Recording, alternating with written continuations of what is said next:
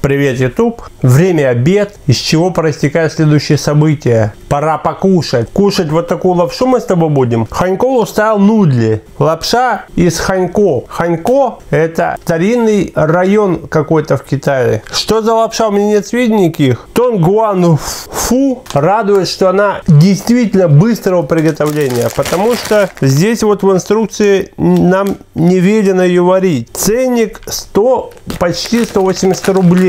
Будем надеяться, что она вкусная, еще и острая. Но если не острая, мы ее сделаем таковой. Вот эти письмена древние, я не знаю, что означают, ибо я владею русским, и то в средней степени. По калориям здесь совершенно тоже ничего не понятно. Поэтому пойдем заваривать и возъедим. Кстати, вот на этом сайте, если тебе сильно приспичит, можешь найти эту лапшу. Вот она, наша лапшичка Ханькоу. Это 2 чашки. Куда укладем это Ханькоу? 2, потому что ЛГ еще будет пробовать. Давай разрежем, вскроем ее аккуратненько. Брикет следующим образом выглядит. Обычная лапша. А чашку нам больше надо придется взять. Ой-ой-ой, тут жидкий соус есть. Это очень радует и обнадеживает. Вдруг тут острый соус. Выглядит вот так. Кто умеет языками такими владеть, читай. Еще один жидкий. Наверное, это соевый соус. Или сладкий карамелизированный. Заваривать придется, наверное, в такую чашку, потому что оно никуда не влазит совершенно. Она даже сюда не влазит, понимаешь, какое дело? Беда совсем. И что делать? Что это такая за лапша, которая никуда не умещается, я не понимаю. Попробовать заварить в такую чашку.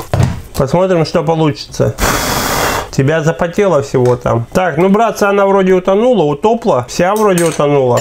Давай вот это накроем теперь. Вот так хорошечно накроем. И ждем. Подольше, наверное. Давай минут 5 подождем. Пусть хорошечно заварится. Чашки нету, потому что она отправилась в микроволновку. Не нравится мне структура этой лапши. Я лучше ее сейчас отварю маленько. Я придумал варить, отваривать в микроволновке, нежели в кастрюле. Чтобы кастрюлю не мыть. Макс же ленивый.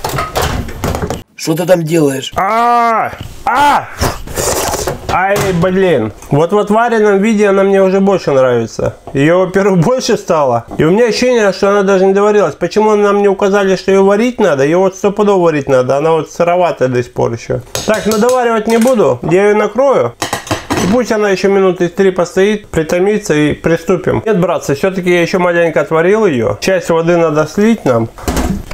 Вот такую часть оставим. Пакетики я уже вскрыл. Вот здесь неизвестная субстанция.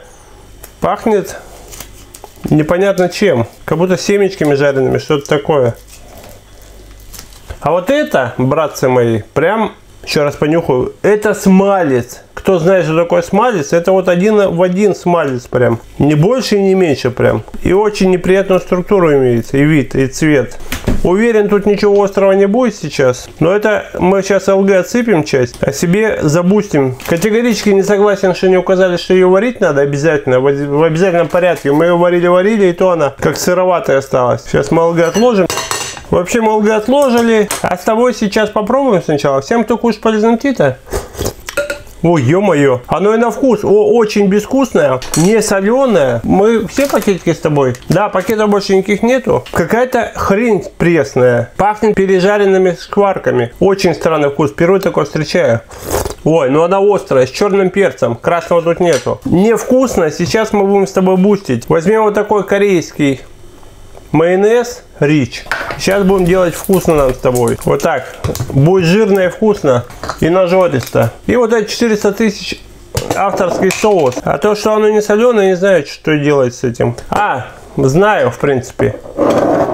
У меня вот такой сенсой классический соус есть, соевый. Сейчас мы добавим с тобой его сюда. Он все исправит. Ой, он закрытый еще. Открыли, добавляем соевый соус. Прям нормально так. Потому что так безвкусно совсем.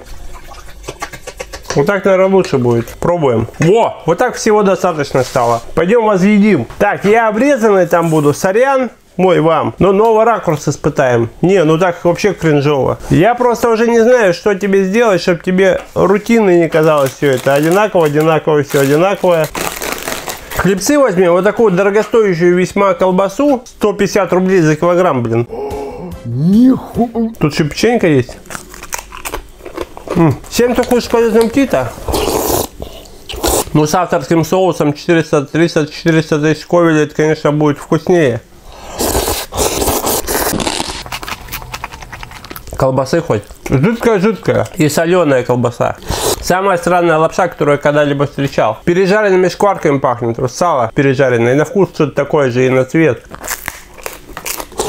Очень странное. Что за, наверное, национальное блюдо этого региона, где находится этот район. Коляска все время без меня пытается уехать куда-то.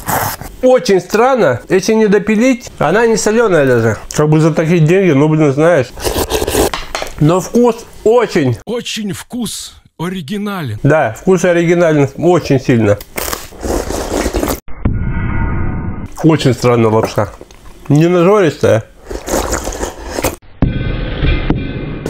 Учитывая, что мы туда майонеза добавили, тыры-пора-стопоры, всего добавили, и то такое себе, короче говоря. Ну, я бы не рекомендовал. Но чисто для интереса, для кулинарного, попробовать стоит, потому что она, это самая необычная, оригинальная, концептуальная лапша, которую я когда-либо встречал. Шкварками, вкус шкварок. Интересная вещь. Но пока не скучай, не грусти, скоро Макса в гости жди. Береги себя, все близкое, здоровья всем. Пока.